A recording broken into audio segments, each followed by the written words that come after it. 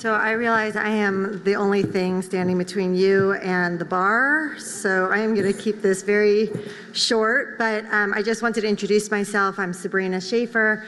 I'm R Street's Vice President of Public Affairs.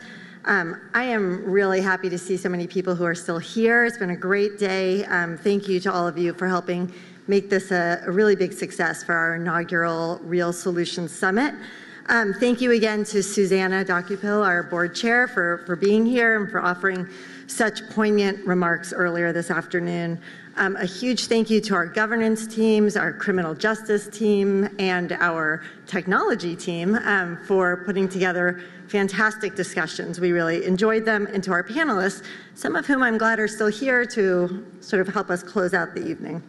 I also want to offer one more thank you to all of our sponsors, but especially our gold sponsors, excuse me, Unite America and Google. I would also be remiss if we did not offer a big thank you to R Street's Communications Director, Bill Gray. He is really the brain behind this whole day. And a huge thank you to Addison Garner and to Luke Cromwell and the whole communications team and publications team, everybody who really did a tremendous amount of work to bring this little idea to fruition, so thank you.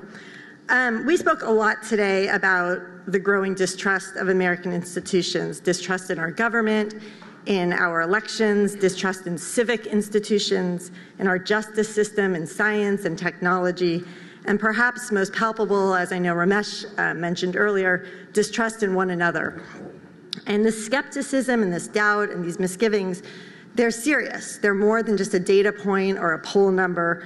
They have real consequences for the country. Because what happens if Americans' trust runs dry, right? As we've been talking about, how does it impact our economic growth, our innovation, our ability to build strong communities?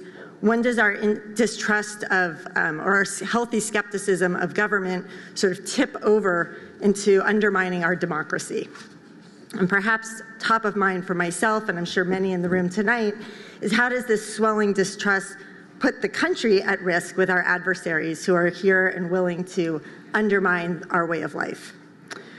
Distrust breeds animosity. Veronique mentioned earlier this afternoon that there are very real moral consequences to this decline in trust, and it manifests in greater tribalism, increased violence, and a general tenor of unrest in our communities.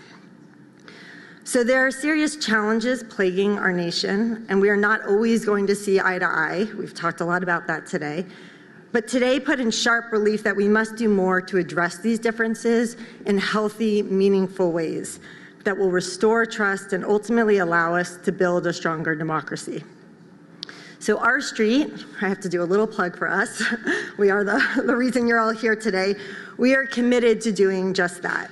It is a critically important time to be a think tank.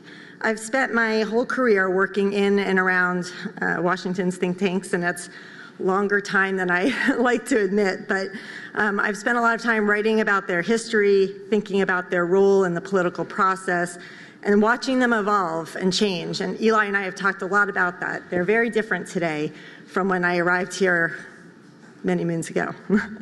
But one thing remains clear, crystal clear, and that is that think tanks like R Street are needed more today than they've ever been needed before.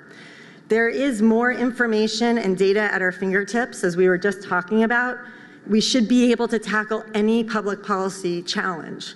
But the fact is, it's not that easy. There are also many more ways to manipulate that data, to cherry pick that data, and we need more trustworthy organizations, as Ramesh was pointing out, that are committed to parsing and synthesizing and translating that information into real policy solutions. Eli and Brian spoke earlier this afternoon, and they talked a lot about the competing interests that face think tanks like R Street's.